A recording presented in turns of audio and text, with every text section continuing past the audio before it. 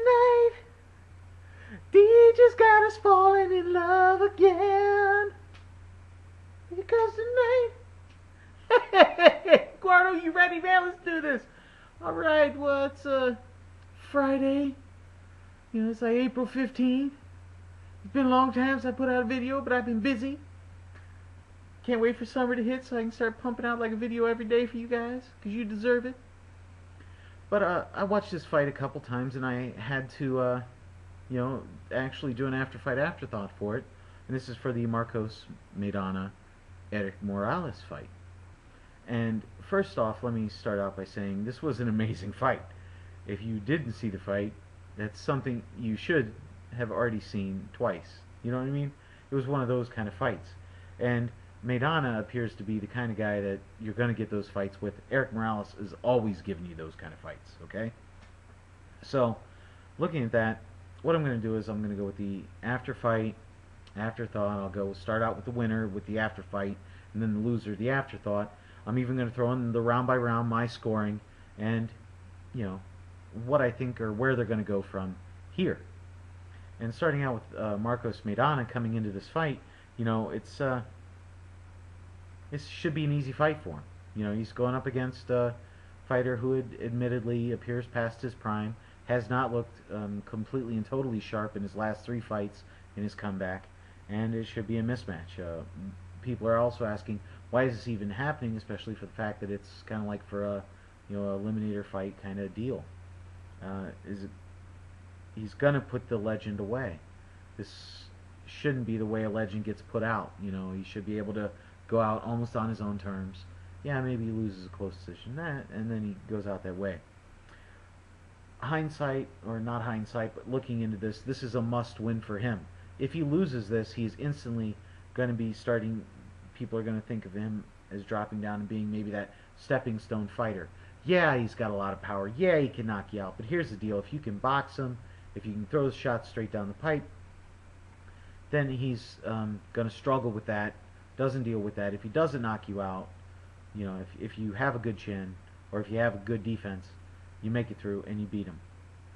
If he looks bad, if it goes to a decision, it's going to look bad on him. I mean, he's not really going to win a lot of people over if he goes to a decision. Granted, Erik Morales is a legend, but a legend is a legend. It's the past. Rarely is a legend still fighting. I guess some people would say, Manny Pacquiao's still fighting. Okay. Maybe I'll give you that a little bit.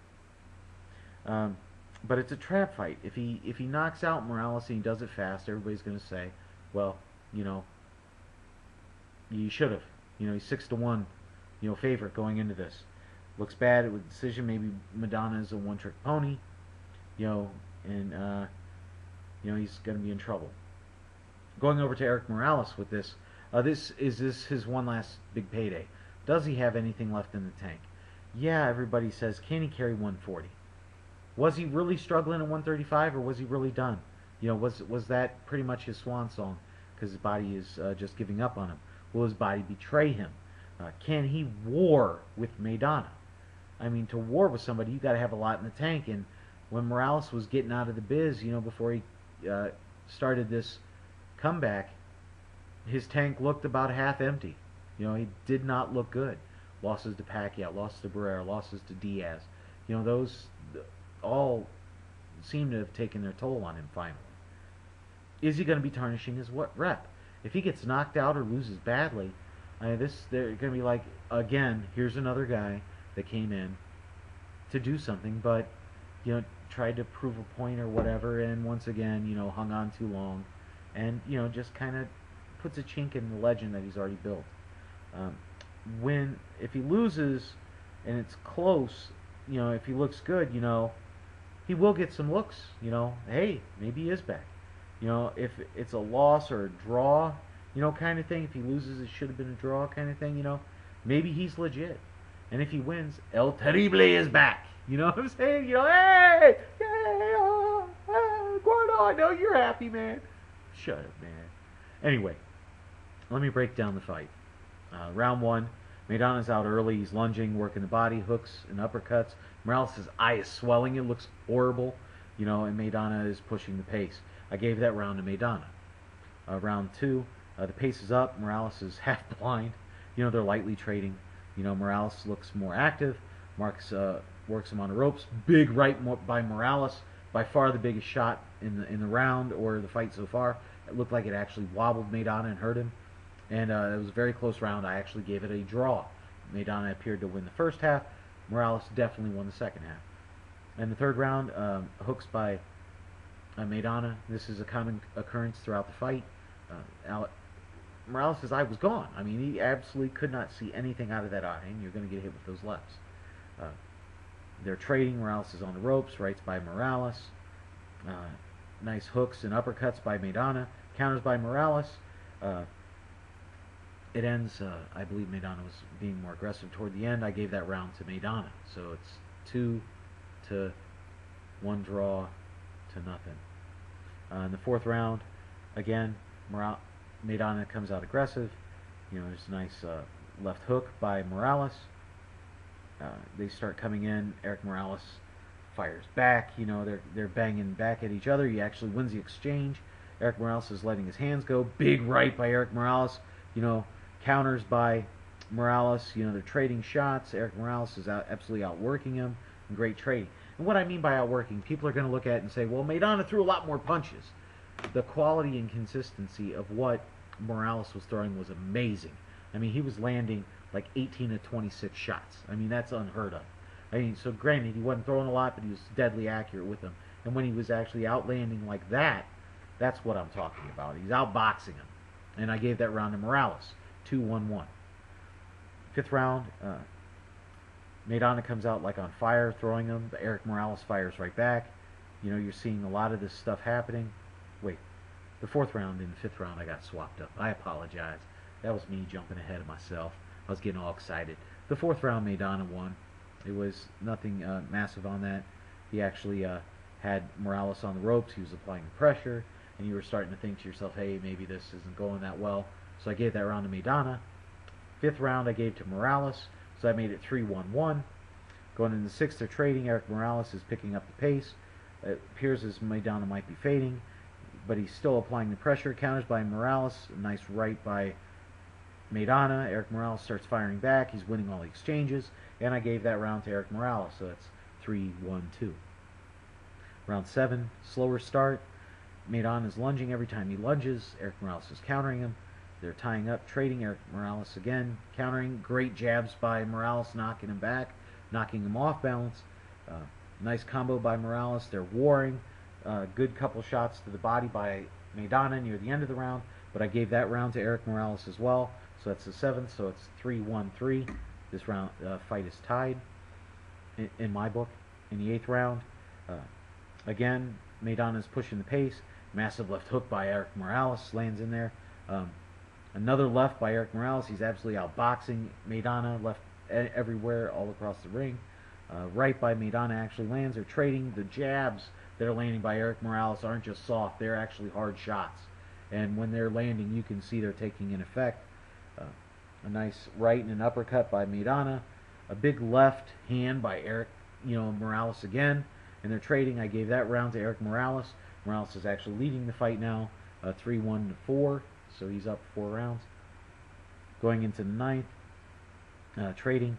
Morales is Maidana is teeing off. Morales actually looks hurt, but the warrior that he is, he keeps firing back. They're trading back and forth. Nice jabs and counters by Morales toward the end there, but I thought Maidana did enough to win the round. Again, it's back tied 4-1-4. Into the 10th. It starts off slow. They're trading. Combos by Morales. They're trading. Uppercut by Erik Morales. They're trading again. More counters. Body work. Banging. Combos by Morales. They're trading. Big shots by Maidana at the end. But I gave that round to Morales. So Morales is actually leading going into the 11th round in my book. 5-1-4. In the 11th, they're trading. Maidana's pressing. Left hook and body shots by Maidana. Maidana keeps pressing. He's really imposing his will on Morales here. And Morales tries to come back, but it seems a little bit short. I gave that round to Maidana. It's 5-1-5. And this fight was by far better than anything I thought it would be. Going into the 12th, it was basically Maidana pressing, Erik Morales trying to fire back, but not really digging down there and seeing it. He was countering. He did well with that. Occasionally landing a good, solid right hands. Quite a few times actually. Next thing you know, it explodes. He lands a monster right hand. Maidana actually looks hurt, and but then Maidana instantly recovers and he starts banging that body, trading uppercuts, and then they both start trading back and forth, and then big shots by Maidana toward the end of the round, and I believe Maidana won that round. So I had it 6 rounds to 5 with 1 as a draw, and I guess if you did the math, 60, 45, 10, that's a 115 to 50.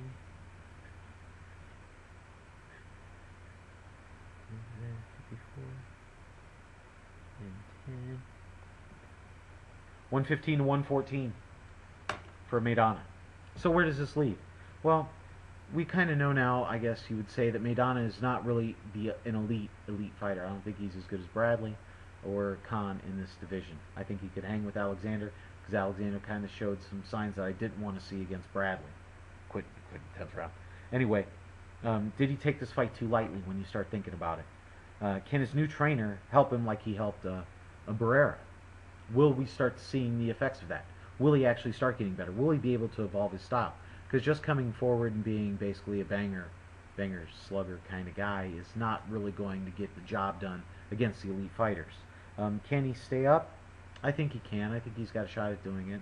And who's out there? Like I said, Alexander.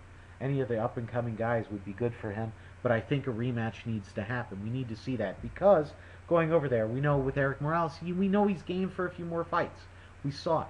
How good would he have been had he not had his eye closed? He fought that fight with one eye.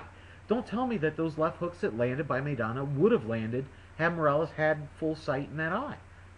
He sees the left, he gets the hand up a little bit because he was rolling with the punches great, which kept him in there. And so, can he dig down and give another great showing like he just did? Can he do that one more time? We've asked him to go to the well, and he delivered. Can he do it again? He was far more accurate, but he didn't work the body, so that hurt him. His up game, his counter game, all excellent, but he did not work that body like he should have. Opening this up, I could see an Alexander, I could see a Bradley, I could see these guys stepping up wanting to fight him. Does Barrera want to fight him again? Resume that war. Maybe even Pacquiao was starting to see, hey, if I get by Mosley, this could be a big money fight. Because trust me, it would be a big money fight. Morales is here, and you better be ready to fight him. I was kind of impressed. A little pudgy in the middle, but hey, he's going to work that off. I think he's going to be good to go. So at 34, I think he still has some left in the tank. So let's see. But hey, please comment, rate, subscribe. Sorry I went a little long, but I thought this was worth it.